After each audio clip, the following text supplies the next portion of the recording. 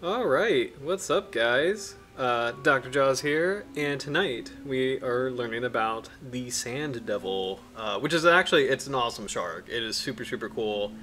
Not really well known, so before we get started, I screwed up last week and I had no music going, and I thought I did. So I'm going to do a quick audio check, and we're going to give Journey another chance.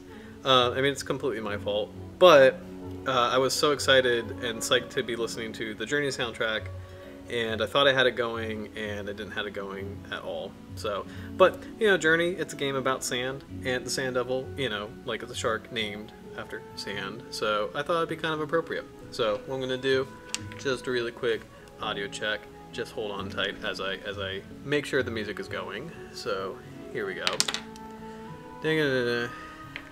As I get better at this, I hope this just doesn't happen. Just a really quick audio check. Just hold on tight as I make sure the music is going. So it works. It works. All right. Thank God. As I get better at this. Oh my gosh. Yeah, that's so frustrating. I don't know what happened last time. So I'm assuming that just like my computer overloaded or like a copyright thing. I don't really know what happened last time. But anyway, it's working. It's totally working now. So you are listening to Journey, the 2012 game soundtrack. Beautiful game, beautiful soundtrack for a beautiful shark. So I guess we'll just dive in, and then since there's not that many viewers right now, just as a quick explanation, these are cool little study parties, just kind of a relaxing thing to do, just to put on in the background or to study along to. They're shark focused, but whether or not you're a marine biologist, you're more than welcome to join in and comment. And if you have any questions, just drop them in. We do a new shark every week and a new soundtrack every week, or just like a relaxing YouTube channel. There's like a lot of YouTube channels with like relaxing music. So. But part of the reason I want to do this is like I just wanted to kind of create a cool little space where people can come together and talk about sharks and study and chill out on a Monday night. So every Monday night at 9, this is live stream number 3. So I guess that's all I got. I mean, I'm kind of tiring myself out explaining it over and over again, but I feel like I have to just because it's like not many people are watching right now. And tonight might still be a call to the void. We've had a couple people, but most of them are people I know, but we'll see what happens. But hello, future people. I hope you are winding down tonight. Usually I have tea, but tonight is a cup of coffee kind of night, so just got some black coffee, man. Alright, Sand Devil time. So, angel sharks, like in general, I think people think there's only one kind of angel shark, and there's actually like 10 different species, 15 different species. There's quite a few different kinds of angel sharks, and I think the most well-known are the classic angel shark, Squatina, and the Pacific angel shark, Squatina, California. Oh, I gotta figure this out. Consulting the tome. What is a Pacific angel shark name? Oh yeah, Squatina californica. Okay, cool. I got it right. So I actually literally opened it right up to the Sand Devil. I didn't have that bookmark. That's actually really cool. But anyway, so the tonight shark is Squatina dumeral, which is not very well known, but it's an angel shark that lives on the Atlantic coast of the United States and the Gulf of Mexico as well. So sometimes it's called Atlantic angel shark, but more like the official name is Sand Devil, which I think is cooler and it's just better. I think Sand Devil is better. It's more unique and interesting, and I like it. So, and the reason it's called Sand Devil is because this shark bites, and all angel sharks bite, but this one gives a nasty little nip. Angel sharks are really funny because they're kind of pugnacious. You just like, despite they're kind of medium-sized sharks, but despite their size, they'll just like kind of be like, I don't want to say they're prone to biting, but they're famous for giving a nasty nip. They're famous for biting back. This is not what I would describe as like a docile shark. This is a shark that if you approach it too closely or if you kind of like harass it, it's going to bite you. And they have these like needly teeth because they're like ambush predators. So you know, like those teeth like just lunge out to snap up like a fish. And like fishermen, whenever they handle these sharks, you know, like it's you got to be very, very cautious with them, because like those little needly teeth just kind of lunge out, and like they're very snappy. They're just like snappy sharks. I always say they have like puppy teeth, like you know, like teething puppies like to bite everything, and the teeth are very sharp.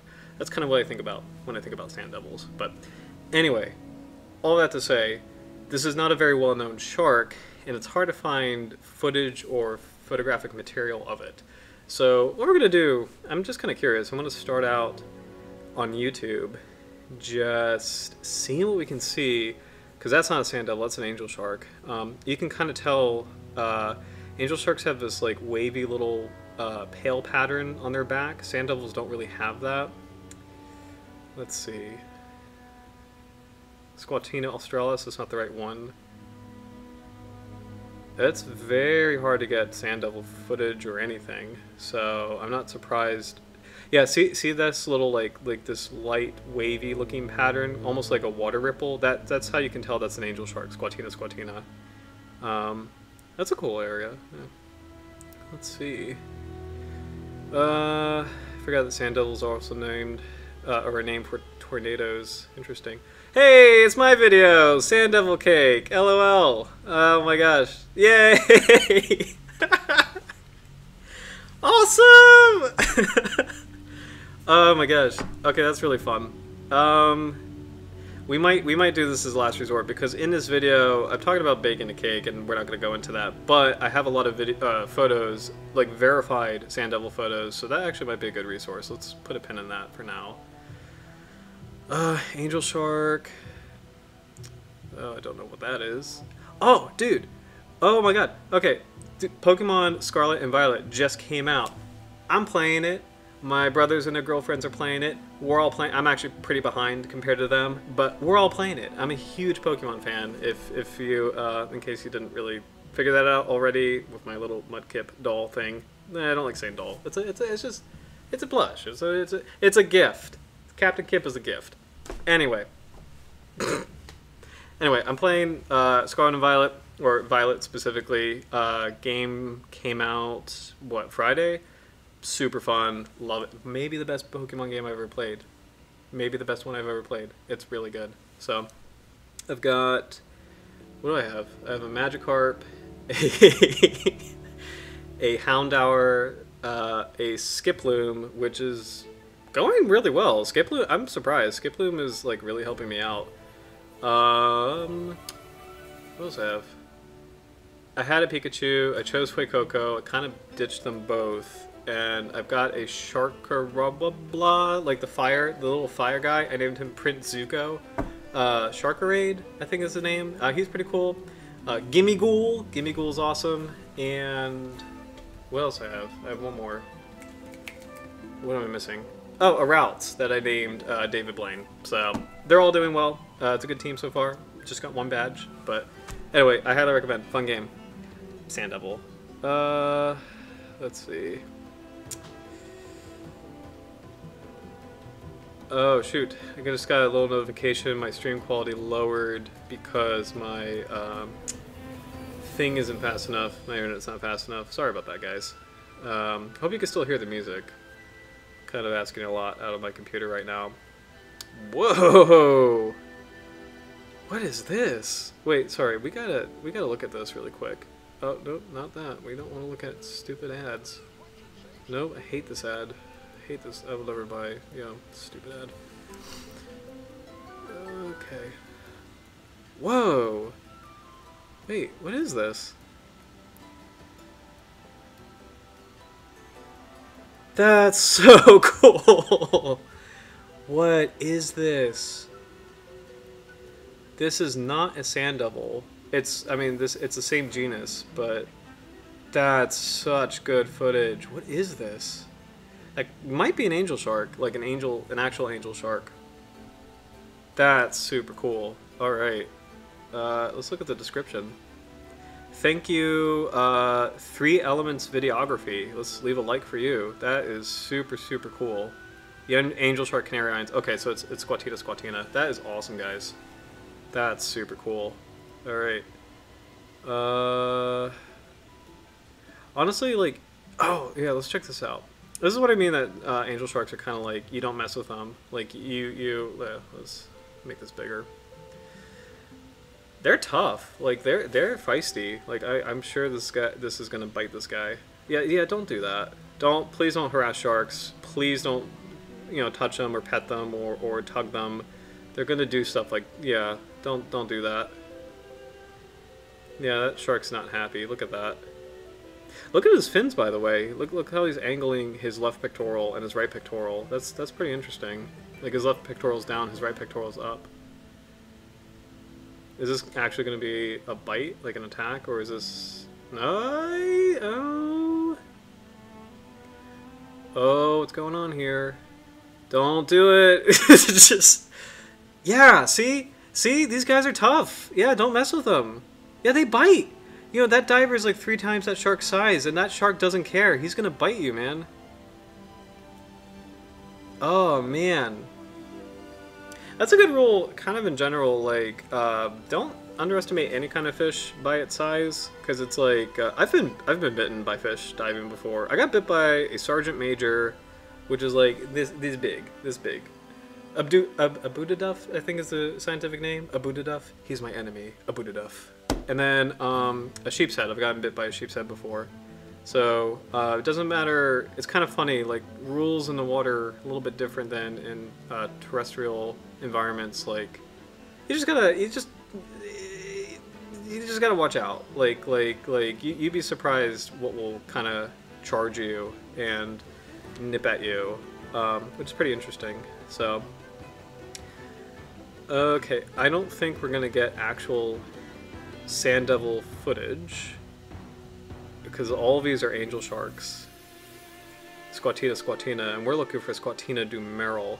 So let's, and I'm just shilling for my own channel, like and subscribe, but like let's just check out my sand devil video just for the photos. Like none of the cake stuff, none of the goofy doofy stuff. Let's just look at the photos. Hey, what? There's ads? I'm not getting that ad revenue? What are you doing, YouTube? You know, you're saying I don't have enough subscribers. Yeah, that's exactly what you're saying. Hey, get out of here, Walmart. I know I should get an ad blocker. I'm so sorry, guys. I'm so sorry.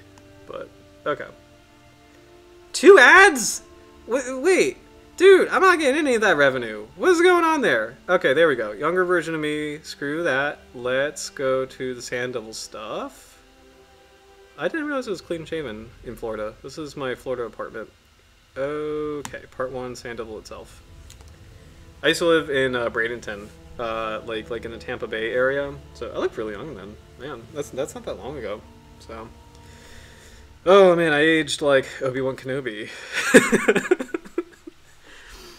All right, I really zoomed in on this. So.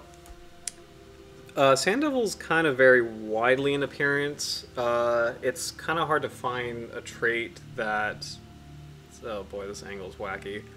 It's kind of hard to find a unifying trait. Really, for me, it's like kind of the range is the biggest thing, where it's like, if it's in the Atlantic and it's flat... Oh yeah, cool. I was about to say, that's not a sand devil. If it's in the Atlantic and if it's flat, it's a sand devil. They're sometimes described as blue-gray. That's a really good sand devil photo. So this is Squatina dumeral. This is the right shark that we're talking about tonight. They're sometimes described as like blue-gray. Not a really distinctive color pattern. Just kind of like a uniform pattern. There are some small, slight features. Kind of like the proportion of the head, the proportion of the eyes related to the... Oh man, like kind of like the nostril nasal ridges, and then the what is that? What do you call that again? Spiracles? It's like huge spiracles. What do you call those spiracles? I'm just checking the book out really quick. What do you call that again? Spiracle. Yeah, that is a spiracle. Sorry about that. Yeah, I'm just like used to sharks having like small spiracles, but like that makes sense. Angel sharks having enormous spiracles, because like, so spiracles are like part of like sharks breathing, and it makes sense that this guy has enormous spiracles because it's a bottom dweller. It lays down on the sand, and you know, it's not swimming through the water column as often as like other sharks, and so like it makes sense that the spiracles are larger to maximize oxygen flow, or just like water flow and oxygen capture. This is a super cool sand devil photo. I forget where it's from, but that's actually a really good photo. Alright, so I'm just going to read the description of the sand devil while these nice little photos are playing. Almost plain bluish to ashy gray, no elaborate markings or ocelli, dusky or blackish spots irregularly present or absent, small white spots often present in young. The underside is white with red spots and reddish fin margins. Dorsal and caudal fins are darker with light bases. Dorsal fin rear tips are light. Simple tape. See, none of these are like super descriptive. Like it's a hard shark to kind of like peg down, you know. Simple tapering nasal barbels, weakly fringed or smooth anterior nasal flaps. Those are very tiny, subtle features that you have to be very close to the shark, you know, to kind of get that. These are all the sand. Dude, look at all these sand devil photos. I forgot I collected so many. Lateral head folds low, no triangular lobes. Strongly concave between the large eyes. Eye spherical space less than 1.5 times eye length. Again, and in the photo, this picture, this is Squatina squatina, which is not the right species. But I just put in this video as a comparison. And again, Squatina squatina, it's got these distinctive like little ripple lines. Squatina dermale doesn't really have that. So that's one difference. Oh, I'm glad I did a side by side. There you go. Like and subscribe, Dr. Jaw's channel. It's super cool if you want to learn about sharks. It's awesome. Oh, this is great. I'm so glad I did this. Okay, hold on. This is cool. All right. So check this out, guys. On the photo to the left, this is a sand devil fin with thorns. On the photo on the right, this is a sand devil's fin without thorns. These are two different genders. Like the left is a male sand devil, and then the right is a female sand devil. So this is a secondary sexual characteristic. So this shark, male sand devils have thorns on their fins, and female sand devils have very smooth fins, which is super cool. Like secondary sexual characteristics in sharks, they're there. They're just not. They're usually not as like obvious as this one, and I think this one is super cool because it's kind of analogous to like antlers in deer, or kind of like beards in men, kind of, you know. I'd like to think that. I don't know, but like I just think this is super cool. It's kind of adorable and interesting, you know. But male sand devils have the thorns, female sand devils have smooth skin. I don't know why they have that, but that's a super cool secondary sexual characteristic. For the most part, female sharks are larger than male sharks. That's the only other. And I don't know if you would really call that a secondary sexual characteristic, because that's kind of more like, I guess, primary, you know? Like, I don't know. I don't think that would count as secondary, but as a general rule of thumb, like, female sharks are bigger than male sharks. Like, female sharks, proportionally, like, they're larger, and they have, like, tougher skin, because a lot of sharks, most sharks, maybe all sharks, I know when they do, like, courtship, like males bite females as they like insert like the clasper into the cloaca. Do you say cloaca? I think cloaca. But anyway, point being, female sharks have tougher skin and are bigger, and male sharks are smaller and don't have as tough skin because like during mating, male sharks bite female sharks, and yeah, I think that's like an adaptation for that. But anyway, for this species, boy sand devils have thorns and girl sand devils have smooth skin. One of my favorite things about the species, I just think it's really cool, and yeah, I'm glad I put that in the video. It's been a while since I've seen this video. I don't really, once I kind of slap something up on YouTube, I don't really look at it, you know? Why did I put male asterisk? What does that mean? Photo from, oh! Alright, cover my bases. It's not, sand devils have this, you know. I'm just being accurate as possible. So, anyway. Fairly broad, posteriorly angular pectoral fins, a few small discrete thorns on snout, between eyes, and spiracles in young, becoming more numerous and forming patches in adults. The thorns on the back of young are reduced and remain inconspicuous as adults. Okay, we're not going to watch the cake part. So, sorry. I made a cake, which I'm actually, hold on, like, we won't watch the whole thing. I'm actually somewhat proud of this. Like, I made a white chocolate sand devil and put it under, like, a bunch of sugar, you know. I'm kind of proud of that as far as what it looked like. I'm not proud of it as far as what it tasted like. It's not that good, so, but it looked cool. Alright. Cool. So, anyway, tonight we're going to go into sharkreferences.com. I don't think you could see this little eCam window, by the way. I'm just double checking really quick. But sharkreferences.com, yeah, you can't see that. You can't see that. Cool. Okay.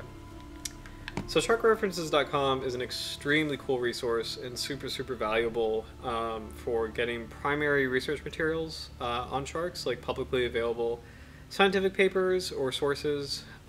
They have a lot of other cool features that we might actually kind of like take a look at tonight.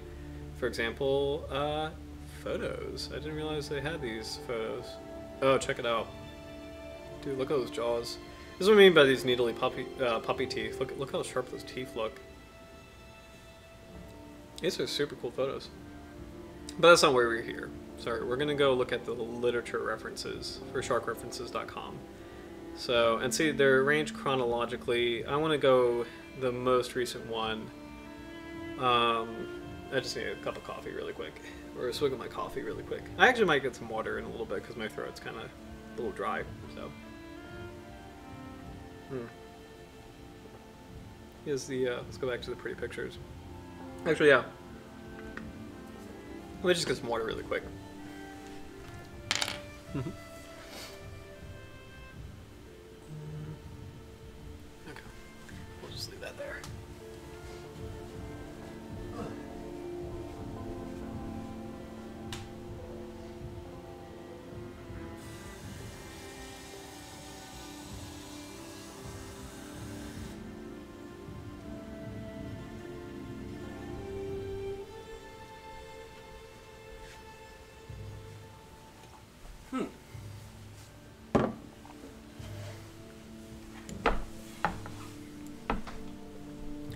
Excuse me. Man, I really needed that. So, alright. Am I still, yep, I'm still streaming. LOL. Okay. So, let's go back to literature references. Alright, here we go. Let's see what we got. Factors affecting gestation period. Not feeling that. Risk-based assessment advises responsible consumption of vertebrates. Not really feeling that. I'm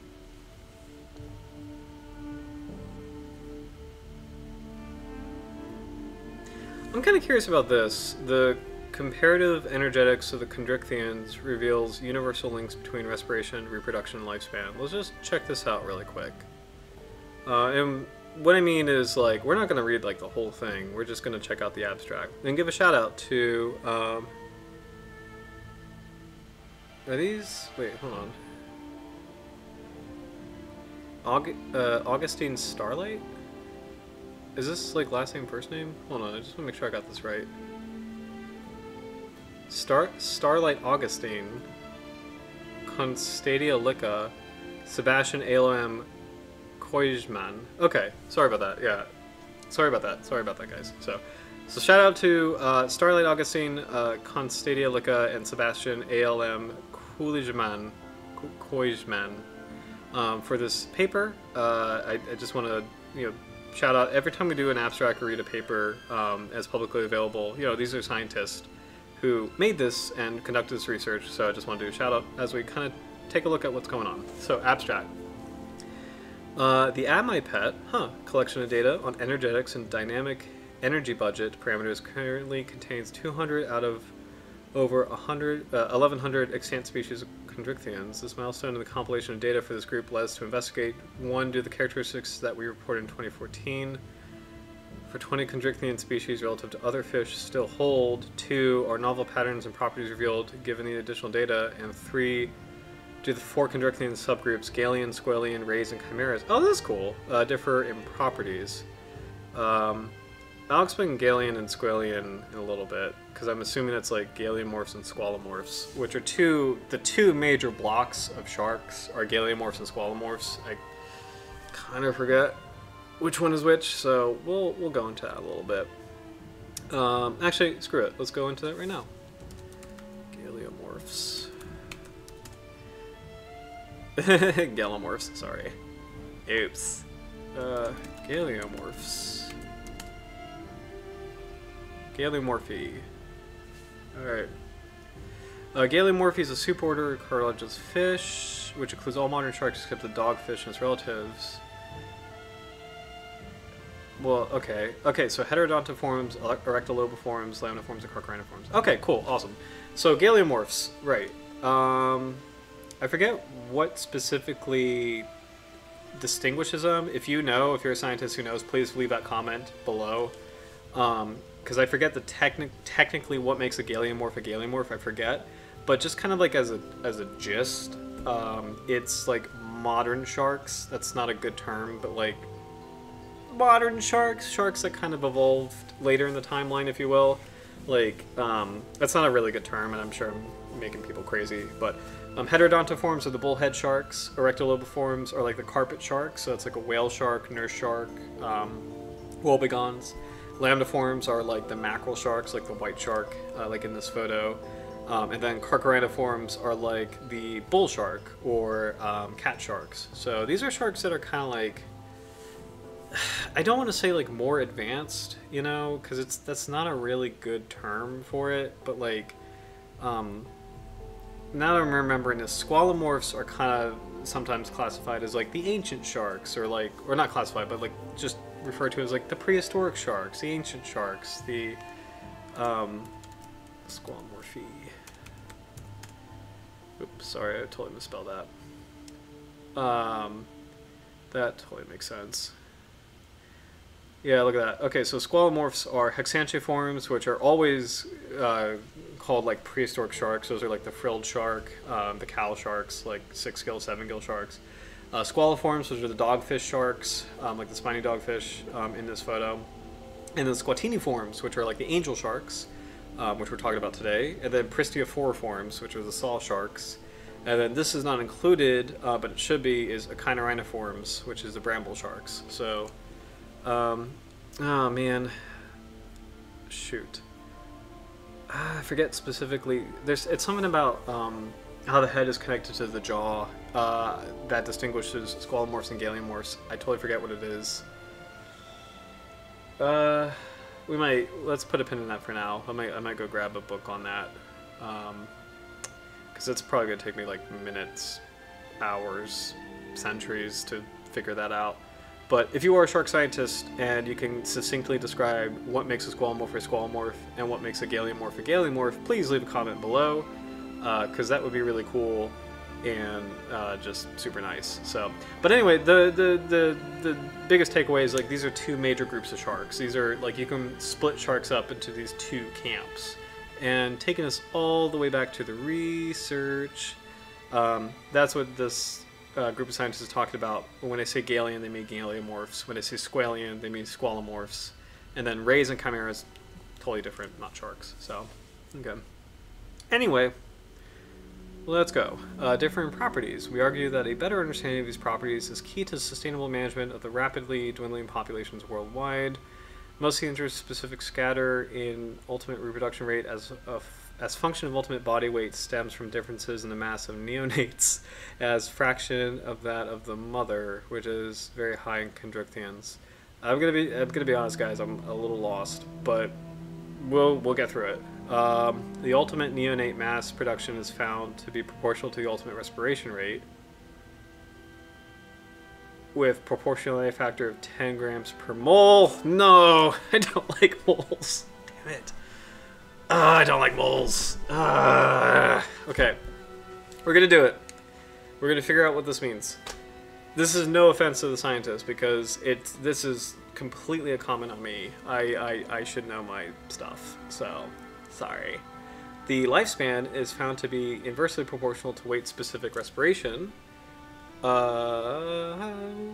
which is, sorry, that was a weird snapshot of my book, with a proportionality factor of 0.1 moles per gram. The ultimate weight equals the lifetime. The ultimate weight equals lifetime accumulated neonate mass production. These relationships also apply with more scatter to all 3,000 animal species in the AMP collection. I have no idea what we're doing right now. No more coffee. Sharks and rays were found to be more demand species, contrary to ray finfish and chimeras, which are supply species. Chimeras also have the smallest weight at birth and pre-sociality coefficient compared to sharks and rays. Galians grow much slower than squalians and rays. Really? But the chimeras grow even slower. The lifespan equals 25 times the incubation time for chondrichthyans, but they are rather unique in this respect. Last but not least, we discussed the odd implications recently published data on Angelsharks of the Greenland shark. I was going to say, okay, this claim kind of throws me off a little bit. Galians grow more slower than squalians. It's a little strange, because, like, again, remember I said, like, galiomorphs are, like, the more advanced sharks, and squalomorphs are the more prehistoric sharks. A lot of those prehistoric sharks, they live in the deep. Hexantriforms are all deep water sharks. Most of the squaliforms are deep water sharks.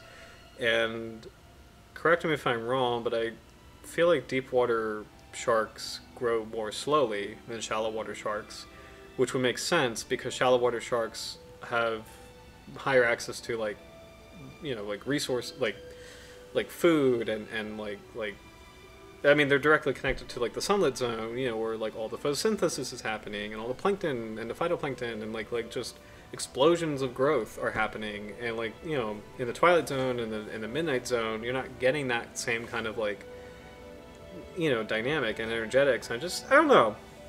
I mean, I could totally be wrong, but I just feel like it makes more sense that galiomorphs will grow more quickly than squalomorphs as a whole.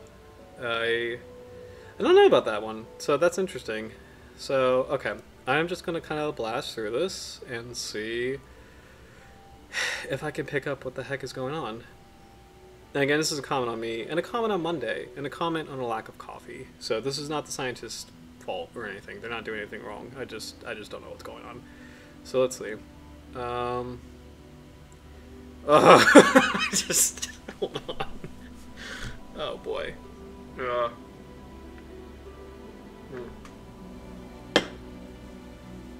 Once we get like super into this, I do have a couple friends who are scientists who I might just invite on here and be like, can you help me? Can we just talk together and figure this out together?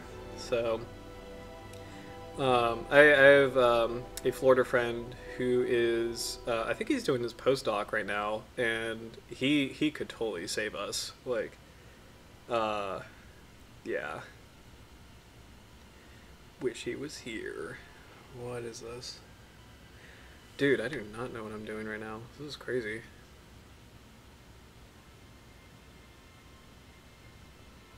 I totally even forget what moles are. Moles are like, kind of basic. Like moles are like, that's like early college chemistry, late high school chemistry. That's pretty basic. So, oopsie doopsie.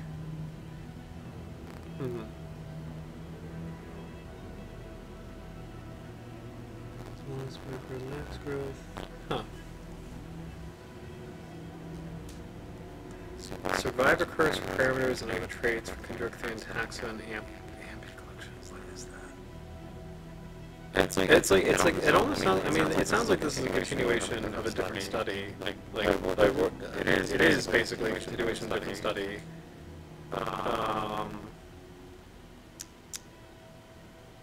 What is going on?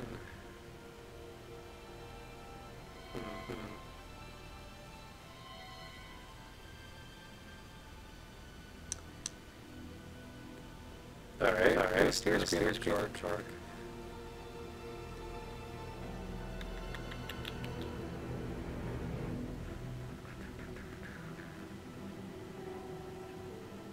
What's kind of cool, by the way, just kind of thinking out loud, part of what's nice about the live stream is I'm literally studying right now. Like, I'm literally trying to figure out what's going on here.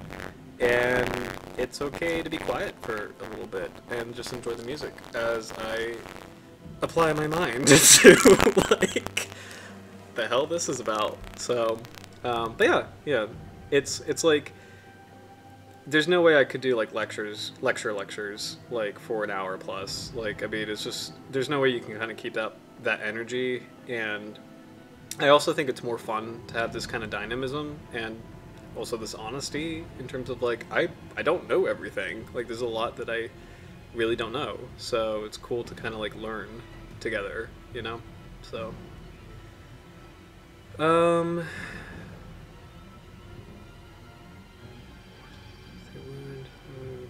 as 2 years.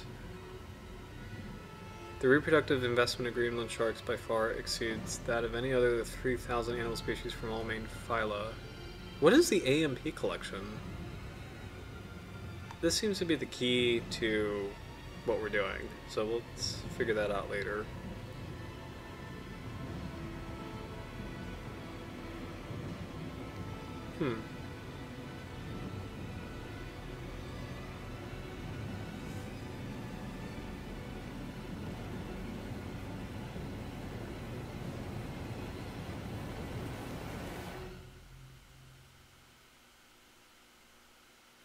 Oh.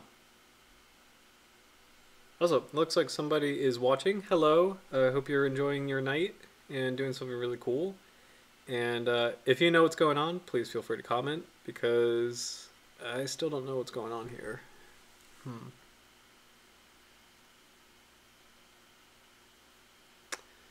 Let's maybe go to...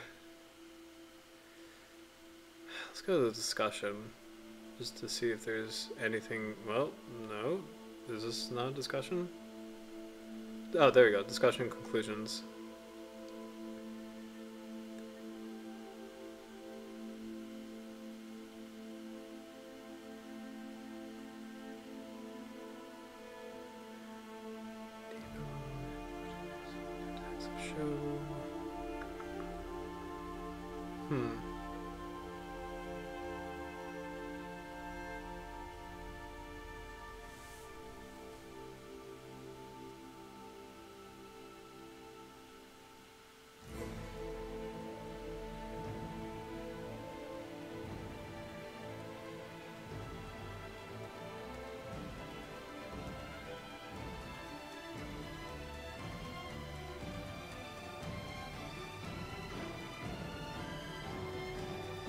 I have no idea. Also, why is the Sand Devil in this?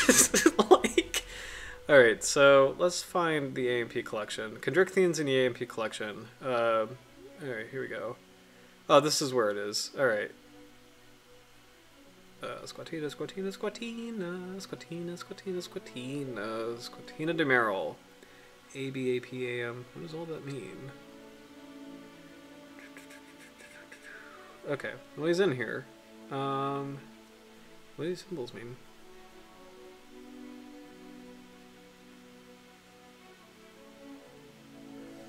The codes of the data types are presented in table A2. Oh, there you go. Age or time since birth at puberty. Oh, cool. Alright, so these are just like different... Interesting. Where'd you go, buddy? Squatina barrel. A, B, A, P, A, M, L, B. So these are all the data points that they have. Okay, this is some, like, okay, this is not my forte. This kind of, like, what do you call it? I think I'm starting to pick up what this is, and it's not a field I'm super good with or comfortable with. I don't want to say it's biostats. It's kind of biostats, but it's like,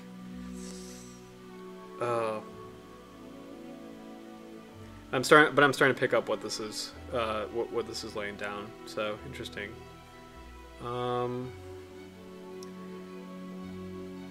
So age at birth, they have age at birth, age at puberty, I think age at death. So they have all these like little metrics on the Sand Devil. Okay, but are they gonna... Oh, interesting. Shoot, yeah, I don't know how good this is if I stay on here, because it's just this is a kind of science that I'm really not that well versed in, so I don't know if I can make a lot of meaningful commentary on this. Pretty interesting though. It's just kind of like, I don't know what I'm looking at. I'm not gonna lie. Very interesting. Let's go back to the abstract. Let's give it one more shot. They have all this life history data about the Sand Devil and 3,000 other sharks. The comparative energetics of the Chondrichthyans reveals universal links between respiration, reproduction, and lifespan. Okay. Okay. Add my pet collection of data energetics, dynamic energy budget parameters, blah blah, contains 200 over 100, blah blah blah. Compilation data for this group, let's investigate. So they have all of these data points. They want to find out, do the characteristics that report in 2014, or whatever. Okay,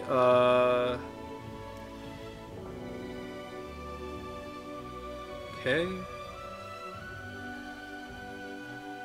Okay.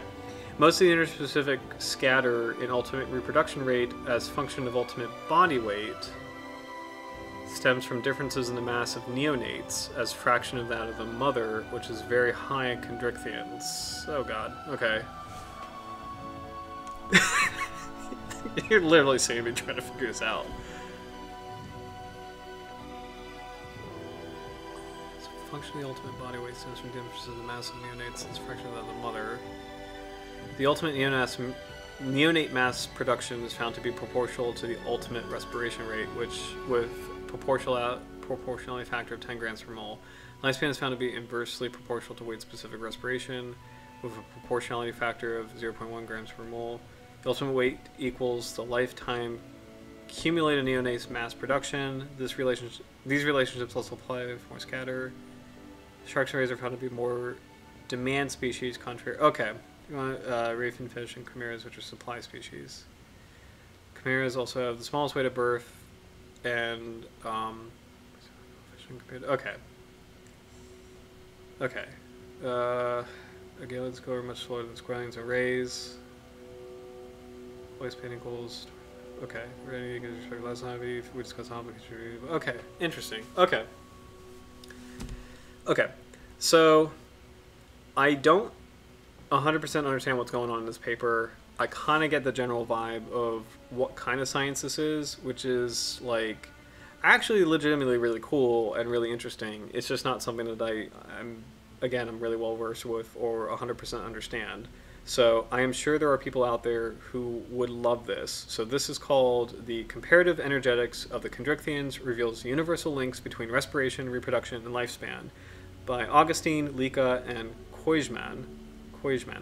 And this is 2022 Journal of Sea Research. So this is actually pretty cool. If you are into, I don't know if you call this like biostats or, I don't know if you would call this I guess it's biostats, basically, kind of, biostatistics, kind of. It's like life history studies. It is pretty cool. It's very, very much like something that I'm not really grasping. I can't really make a lot of commentary on, but this is actually a pretty cool study. The only big takeaway I'm getting is that Galians grow much slower than Squalians and rays, which is interesting to me. I don't know if I agree with that, but like, dude, I didn't do the study. I don't know what's going on in the study, and you know, this seems pretty cool. So, a fun challenge is if you are someone who's into, I don't know if I'm using the right term, biostats, but if you're interested in like life history characteristics, or if you're interested in biostats, if you want to break this down, and you know, this is a good challenge. If you can break this down and kind of explain to the lay what's going on with this paper, and you know, kind of like what's kind of like the value, you know, like what's kind of like the biggest takeaway, you know, that would be really cool. If you can leave a comment on this, because this is really interesting. It's kind of like, it's not something I can wrap my head around really well and explain really well. I kind of get the general gist of what's going on here. But yeah, that's a good challenge. If somebody can like comment on this study and what kind of the key takeaways are, that would be really, really cool. So yeah, So it's not a very Sand Devil specific study. It just was like something that the Sand Devil is a part of. So that's kind of fascinating. All right, I'm gonna get out of here. Sorry if that annoyed people, but I mean it's a study party night. You know, like I don't know everything. You know, I think it was Aristotle who said the wisest person is the one who admits when he doesn't know. So there you go. Let's find a Sand Devil specific study, because again, I'm more interested. I think I said this in a couple live streams ago. Like, I'm more interested in like behavior, ecology, cladistics, like that, or fossils. Like that's more my stuff. So, but that's a cool study. That is actually a really cool study. So, yeah, check it out. Let me check if any comments. No comments. Let's go into. Ooh, evolutionary trends of the conserved neocranium shape in angel sharks. Yes, let's check that out. Because remember I said earlier, like, it's hard to find like something distinguishing about the Sand Devil. So let's see if this might be kind of more, a little bit more juicy. Let's see what's going on here. Let me get some more coffee and water.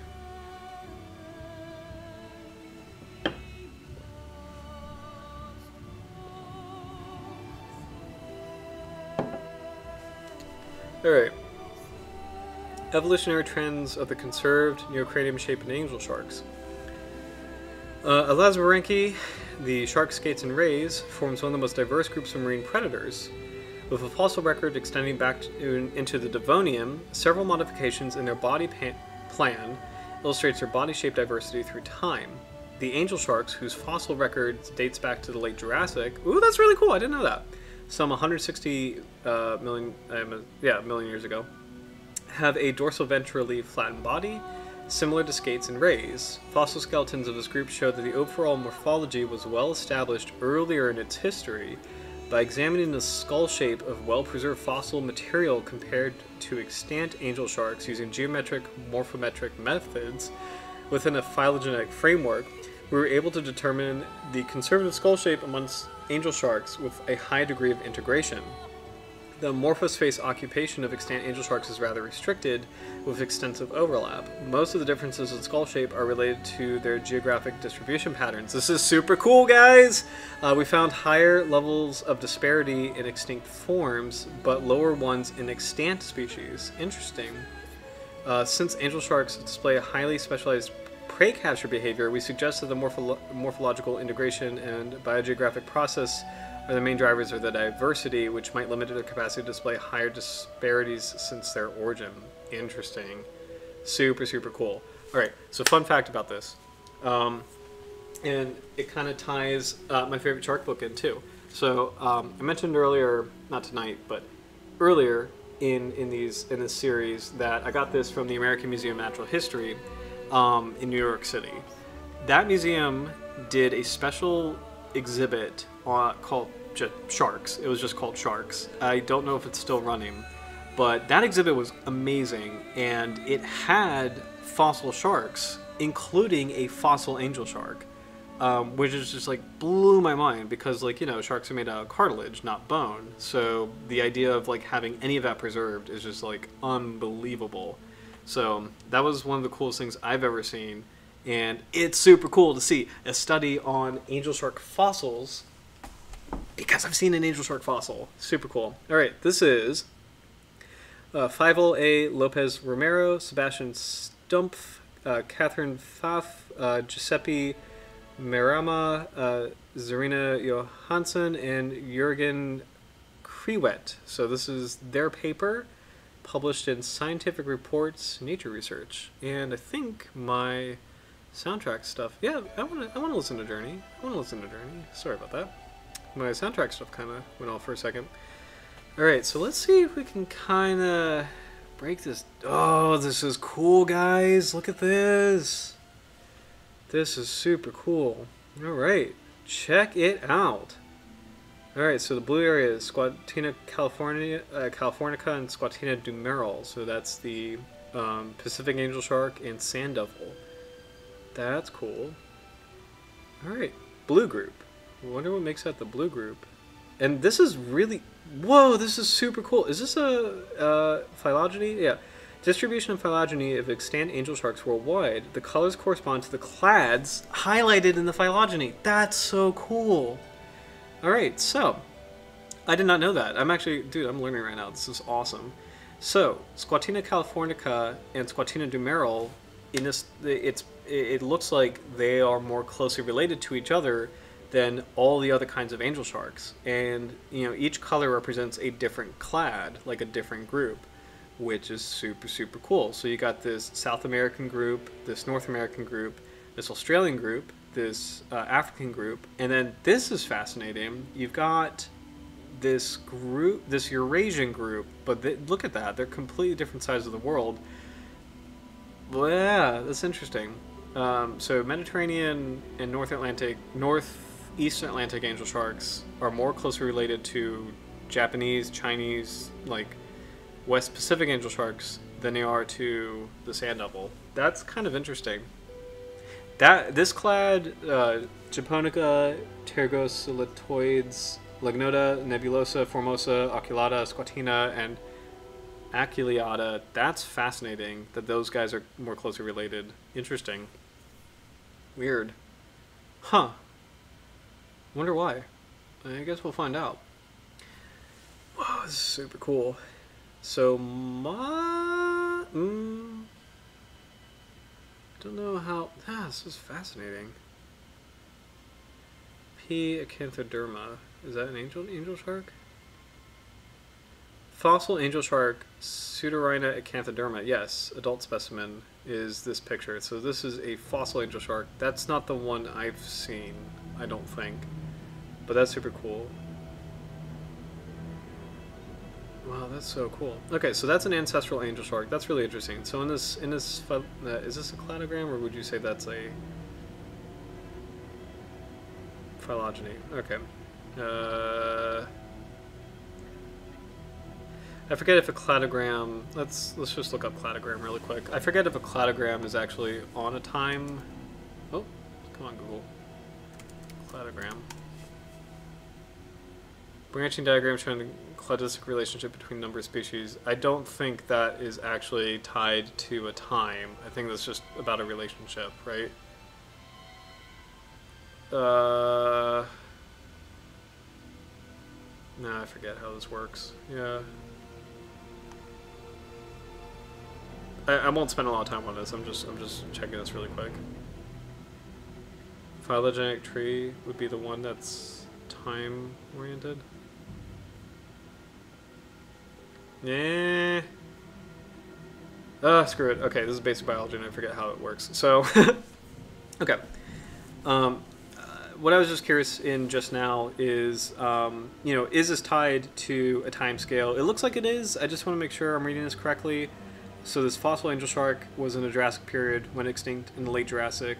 Modern angel sharks, I don't want to, like for these divergence, like these little nodes where they diverge, I just wanted to see if that was like actually tied to a time period in a sense. Like for example, for this red clad, did this possibly evolve 25 million years ago, or am I reading this incorrectly? So that's what I'm just wondering aloud. Like, and for this little subgroup with our angel sharks, Squatina dumeral and californica, did this evolve 10 million years ago, or am I not reading this correctly? So I would assume this is kind of tied to the timeline, but I don't know how you can really determine that. So sounds like we gotta read. So let's see. Oh, this is cool. It's a cool study.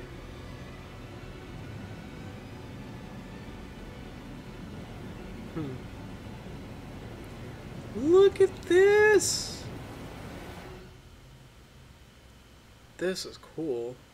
Alright, so morphospace of neurocranium for extant clades and fossil angel sharks. Morphospace of neurocranium of only the extant clades of angel sharks. A. B. Deformation grids indicate the minimum and maximum value of the principal component.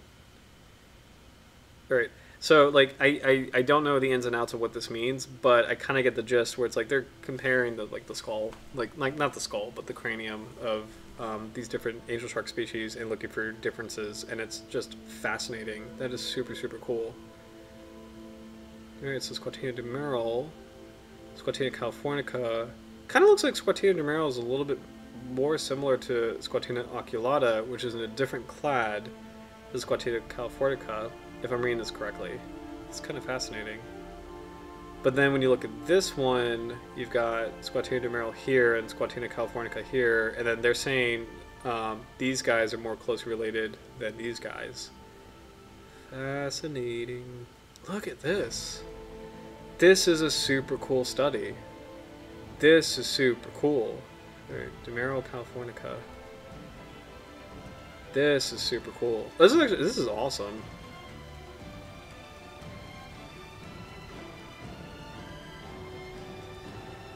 Whoa. Okay. Let's just kind of breeze through the discussion, because this is pretty damn awesome. Alright. Angel sharks which show a very consistent dorsiventry compressed body plan. I'm just going to kind of mumble read it unless something jumps out at me. Blah, blah, blah. Apparently have experienced 3 major radiations, finally resulting in the current taxonomic diversity and spatial distribution. Okay, awesome. However, it is still difficult to clearly differentiate extant angel shark species on the basis of morphological characters, which has led to uncertainty in species designation. Similarly, many fossil species, which are in most cases based on isolated teeth only, remain dubious, highlighting their highly conserved morphological nature and dental traits. Okay, so there's 3 major radiation, so 3 major, if I'm understanding it correctly, 3 major events in which species like diversified and like kind of formed the clades that exist today. This is so interesting. So, okay, between each clade, however, this is to be considered caution. Blah, blah, blah, blah, blah. Universal projection, Squatina australis, blah, blah, blah. Some of the most striking features of skull of blah are laterally directed preorbitals and postorbitals, and also a wider octic region compared to that of Squatina species. So what's interesting for me, guys, is like, I don't really, I'm not as interested in what the differences are specifically. I'm more interested in terms of like how they distinguish species. So it's like the features themselves as they are, I'm not super like into that as much as like how they formed and how they make each of these species different. So I don't know if that makes sense, but I'm just kind of like looking for like what the differences can tell us.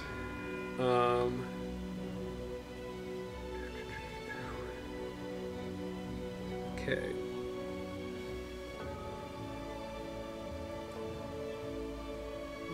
Most pretty more to space, more disparity.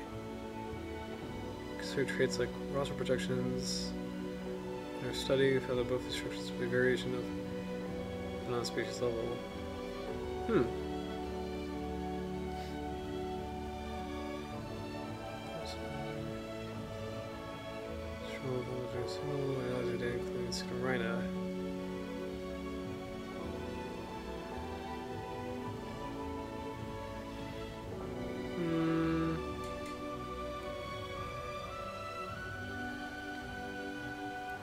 Okay, they're talking about how angel sharks and carpet sharks, like wobegons, are similar.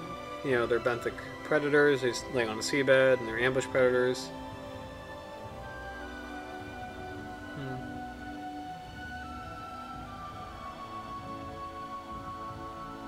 Oh, that's cool. Yeah, that makes sense.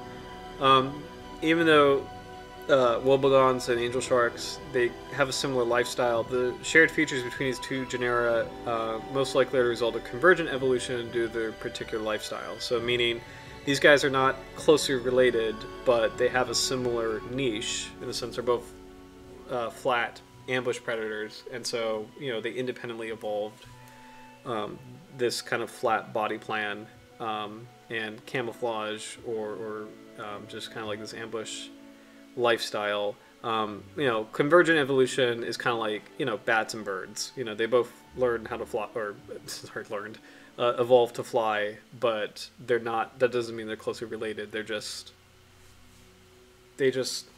occupy a similar niche, which adapt like they've evolved to occupy that niche, but in different paths. So interesting.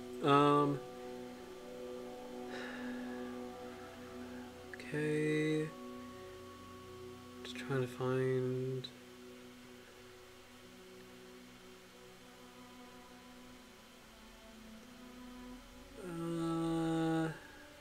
Trees by speciation. Full of Angelsharks are extremely diverse and blah.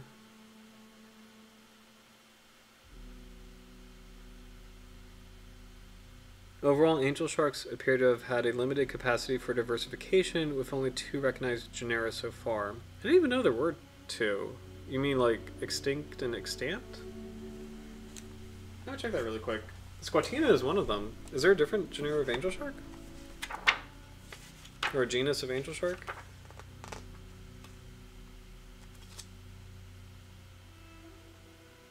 Am I going nuts?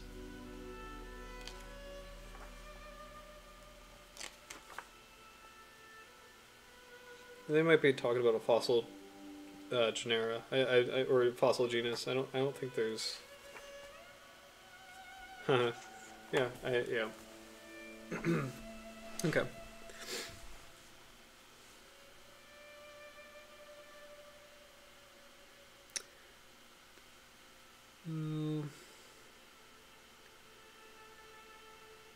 Sharks range from 100 to 1390 meters.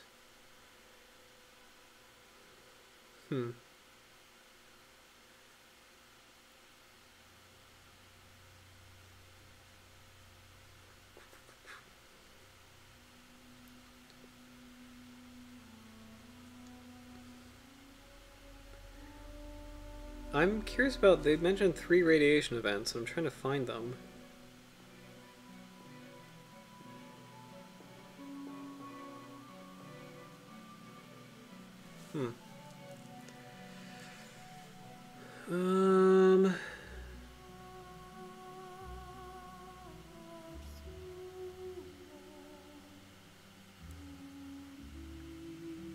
Our results suggest patterns of higher disparity in early members among Angelsharks. Capacity of Angelsharks diversified could also be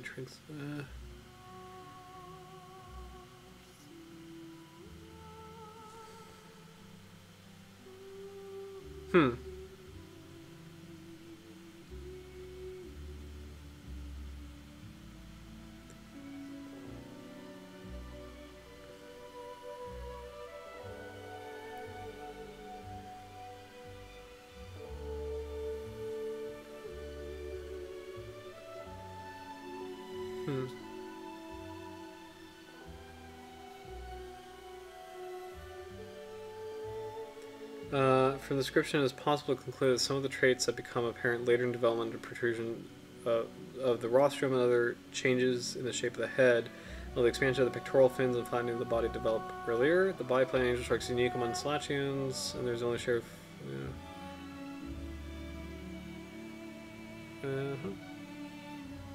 Conclusions. Our results indicate there is a constrained and limited morphological disparity in Angelsharks. Certainly, the phenotype disparity and morphological evolutionary might not always be correlated.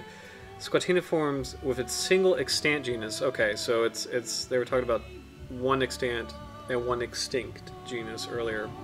Squatina possesses a set of morphological and behavioral traits for the specialized bottom-dwelling ambush predatory lifestyle. The reduced diversity of Angelsharks we observe today might be a result of a combination of the factors described above, which ultimately might have led to a restricted niche, even since the time they diverged from Pseudorhina. The major driver for the morphological disparity of extant Squatina forms is seemingly only geographic isolation.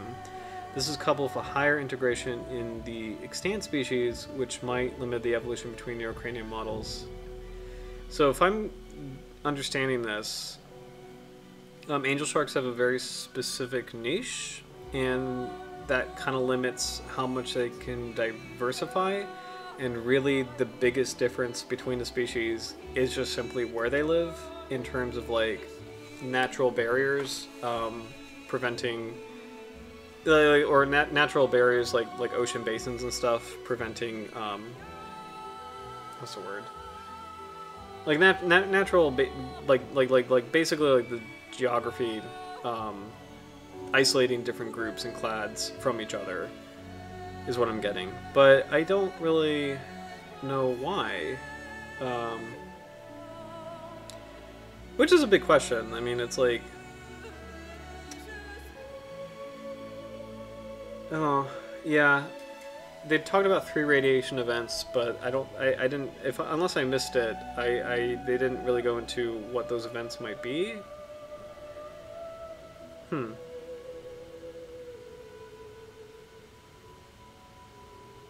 Angelsharks, which show very consistent dorsal ventry complex plan, apparently have experienced 3 major radiations. What does that mean? 46. Neoslatia and diversity across Cretaceous tertiary boundary. We could go into that. So the reference for this whole 3 radiation thing is Crewet, Benton. Oh, sorry. Crewet and Benton, Neoslacian diversity across the Cretaceous tertiary boundary, which I don't really... Paleogeography, paleoclimatology, paleoecology. It sounds really cool. I don't know if that's public though. It's about... I mean... Alright, let's give it a whirl. Let's see if we can find this. I probably can't, but let's see if we can give it a whirl. Ooh, Abzul. Let's do Abzul soundtrack as we kind of... So, okay, the 3 radiation events they're talking about in this paper is actually not in this paper, it's in a different paper. So let's see if we can find this paper, and if we can't, it's okay. That was a cool study anyway, but I think the gist of it, unless I'm wrong, is that angel sharks have a very specific lifestyle. There's not a lot of room for them to diversify in that lifestyle. There's not a really, like what they have as far as being flat and the way their cranium is shaped in terms of being an ambush predator is pretty good, and there's not a lot of room for change, because like where they are, like how they live in their ambush predator niche is pretty conserved. There's no real need to change that body plan is what I'm kind of getting out of that. And the only difference between the clades is where they live. Not how they live, but where they live. So, let's see if we can find this particular article. I don't think we can, probably, but this is from 2004, Neoslacian diversity across the Cretaceous tertiary boundary. I doubt we can get this for free. Also, by the way, as a rule of thumb for this channel and this live stream, I would never live stream something that's like you have to pay for it, because like that's, you know, not good. Like that's somebody's research. Oh my gosh, is this actually public?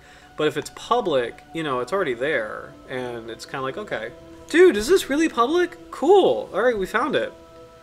All right, here we go. Fishes are often thought to have passed through mass extinctions, including the Cretaceous tertiary event, KT event. Ooh, relatively unscathed. We show that Neoslacian sharks suffered major extinction at the KT boundary.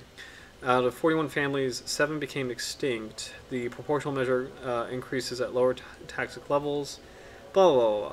However, the Maastrichtian and Danian are characterized by a high number of singleton taxa. Excluding singletons, we have calculated laws of genera. What the hell is this? Sorry, I've never seen this before. Sorry. What the hell is this? Maastrichtian. This is a Cretaceous period? What? I've never heard of that. Alright, awesome. Go paleontology. I've never heard of this strata. That's interesting. Wow, cool. Alright, so I guess these are, you know, blocks of time in the Cretaceous period. Fascinating. The simple completeness metric for genera displays a decrease from the Maastrichtian to the Danian, indicating a rather complete fossil record of Neoslacian genera. The extinctions were heavy amongst both sharks and batoids, gets rays, but most severe amongst batoids, which lost almost all identifiable species. Wow, the rays got hit, man. There were equal losses amongst open marine apex predators. Cool. And durophagous demersal forms of the continental shelf and shallow seas. Benthopelagic deep sea forms were apparently little affected. New families with similar ecological roles. Ooh, Carcharodontidae. That's actually really cool. Carcharodontidae is a new family as far as sharks go. That's fascinating. Isuridae. What, like mako sharks? Isuridae? Mako sharks are in Lamnidae, but Isurus is the genus for mako sharks. I'm curious if this is like an ancient mako shark family. I don't know. We got to focus on sand devil. And Torpedinidae, I'm sure those are torpedo rays. Replace these families in Adanian, and full diversity of the different shark and batoid groups had been recovered by the end of the Paleocene or early Eocene. Sharks and rays suffered levels of extinction entirely in line with other groups of organisms at the KT extinction event. This is kind of awesome. This is kind of badass. Sorry, this is like... Alright, let's control find Squatina 0. Okay. What I'm trying to find is... Okay, radiation. Nope. I'm trying to find the 3 radiation events. Okay.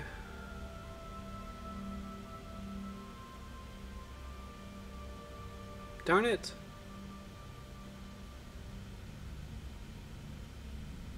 Am I missing something? Is this like a partial article? Show more? Dewey. Is this the whole article? No, same thing. I'm trying to find the 3 radiation events for Angelsharks.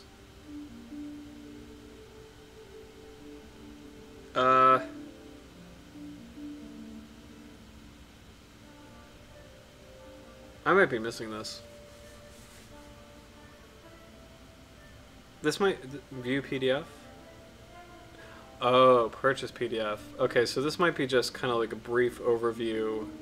Yeah, okay, this is what's going on. Okay, so, okay, shoot, that was kind of right in the beginning. Okay. This is a cool study. You have to pay for it, which I can't stream something that you have to pay for.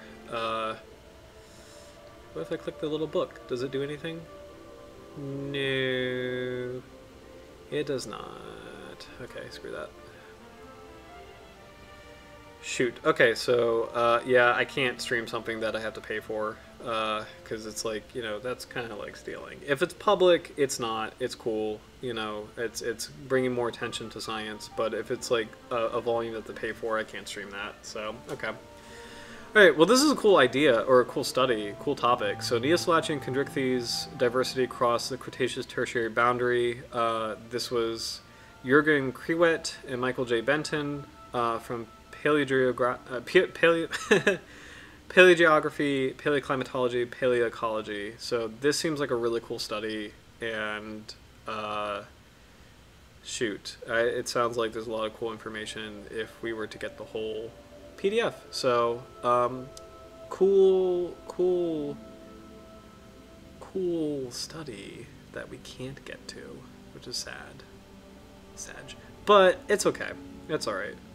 At least we got this one, which, you know, is telling us, you know, some really cool information about how angel sharks may have like diverged and how they're related to each other, which I think is pretty damn amazing. So, and to do that with like a fossil angel shark species and kind of like have that comparison, that's super cool. So, and I literally learned something new tonight. Like, I didn't know that Squatina demeral and Squatina californica might be more closely related to each other than they are to the other angel sharks, so they might form a clade together, like a little subclad together, which is super cool. And it makes sense.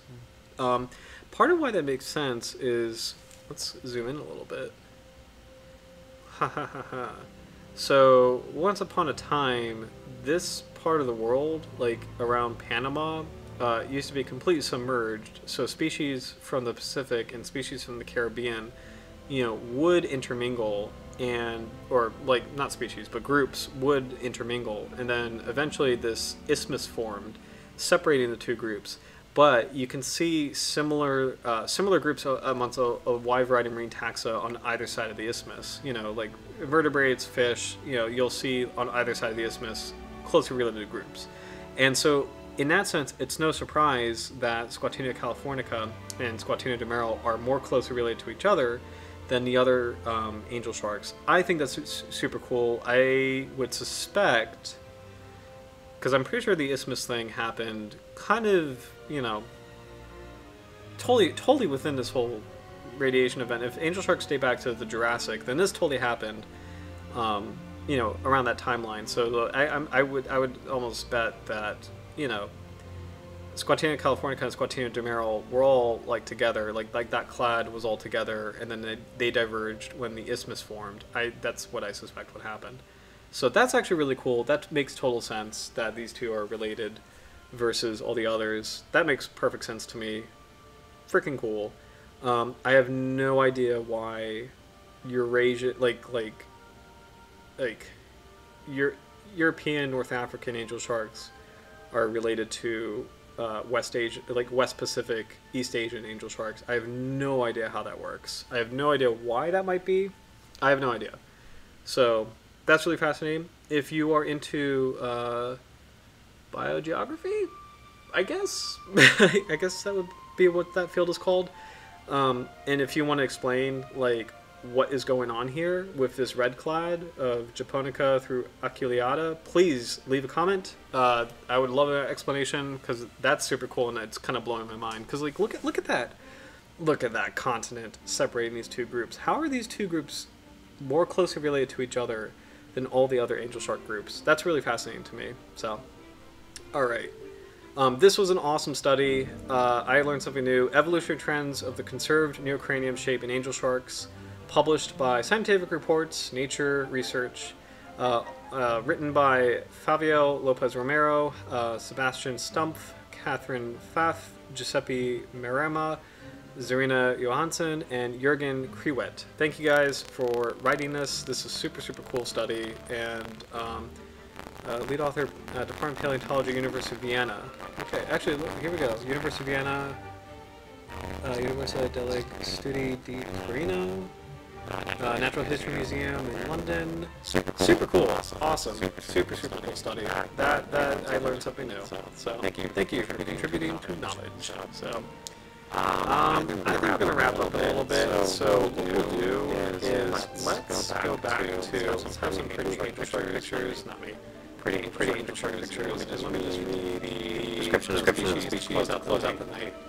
And I think it'll be a fun way to that. So but I think this was interesting study party that turns that I didn't expect. And I learned something new, which is all this is about. Pacific angel shark, sand devil, kind of related. So all right, sand devil stuff appears in inshore shallow water in spring and summer off USA, disappears presumably into deeper water in the winter. It is aggressive when captured, hence the English name, sand devil. Super cool. I need some water. My voice has the texture of sandpaper tonight, man. it's crazy.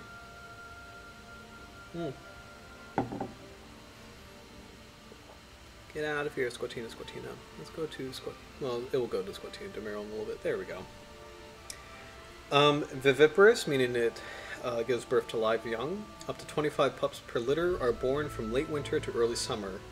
Similarly to the Pacific angel shark, check that out.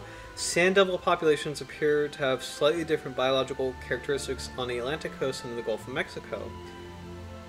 Wait a minute, what? The Gulf of California population appears to mature at smaller size than the Baja Pacific Coast population. Okay, sorry.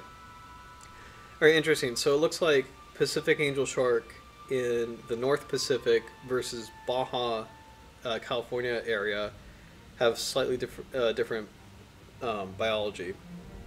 So similarly, sand devil in the North Atlantic versus the Gulf of Mexico, slightly different biology. kind of cool that these two have a slightly different, like slightly different biology, but in sort of a similar pattern. Interesting. So it looks like the southern subgroups of this population are kind of undergoing something similar. Let me read that again. Similar to the Pacific angel shark, sand devil populations appear to have a slightly different biological characteristics on the Atlantic coast and the Gulf of Mexico. Litters off the North American Atlantic coast have 4 to 25 young per birth, while those in the Gulf of Mexico have only 4 to 10 young, with an average litter size of 7. The reproductive cycle for the species appears to be at least 2 years, but it is speculated that it may be up to 3 years long. It is a diet of small bottom fishes, crustaceans, and bivalves. Interesting. Okay, I got it. Okay. So it looks like in the North Pacific, the Pacific angel shark takes a longer time to grow and mature. In the North Atlantic, the sand devil takes a longer time to grow and mature. In the South Pacific, the Pacific angel shark takes a shorter time to grow and mature. In the South Atlantic, the sand devil takes a shorter time to grow and mature. Fascinating. Okay. So the warmer the water, the...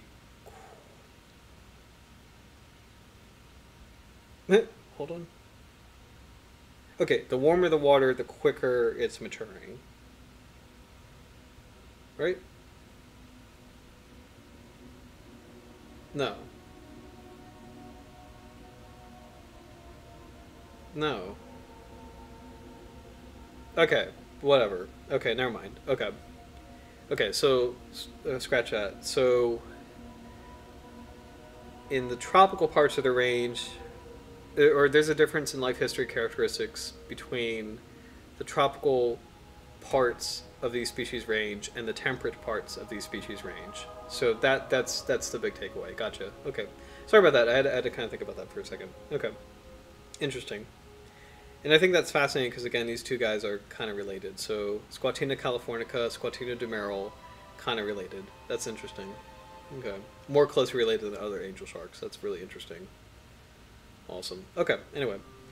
IUCN Red List status. There is no directed fisheries for the species, but is taken as a bycatch in other fisheries in the Gulf of Mexico. It is listed as a prohibited species in U.S. waters, meaning that it must not be targeted in fisheries due to its life history characteristics, which may make it vulnerable to heavy fishing exploitation. Okay. Angel sharks in the western Gulf of Mexico and tropical Caribbean need to be critically examined and their characteristics closely compared to those of sand devil and South American Atlantic coast species. Two new species, Squatina David and Squatina varii, recently... No, we don't want the cake. We don't want the cake. Recently described from the Caribbean and Southwest Atlantic are included in this book. Two other species, I've never heard of these two actually, described from the western Gulf of Mexico, Squatina heteroptera and Squatina mexicana, lack distinguishing characteristics to differentiate between each other and other known regional angel sharks. They are not therefore considered valid species, which is why we do not include them in this book. That's actually really cool and a little scary. So, because I thought sand devils were the only kind of angel shark that lived, you know, in the Atlantic. Yeah, I mean, sorry, in the Western Atlantic, like in the American Atlantic. I didn't realize that there might be more species, which is a little freaky. It's kind of a trend in sharks where there might be species hiding in plain sight that have very subtle differences. So, interesting.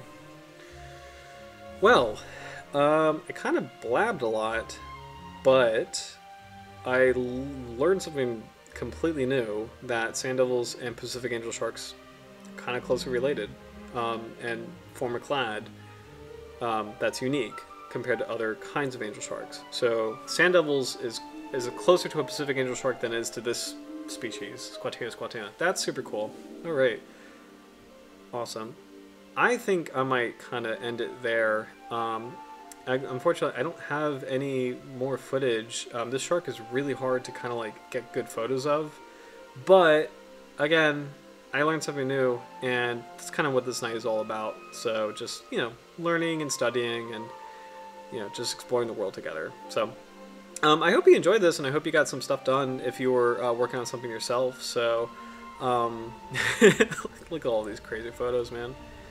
Look at that face. Isn't it an adorable face? Anyway, But I'm going to probably wrap it up now for now, guys. But I hope you have a very happy Thanksgiving, and I hope you enjoy your holiday break, and I hope you enjoyed this video. And please like and subscribe to support the channel, and please leave a comment on you know, what you would like to learn and like what shark you want to talk about, and any music recommendations. I would love to hear them. So, but thanks so much for watching. Love you guys. Have a happy holiday season, and I will see you next week, 9 o'clock Monday. We'll see you soon. Bye, guys.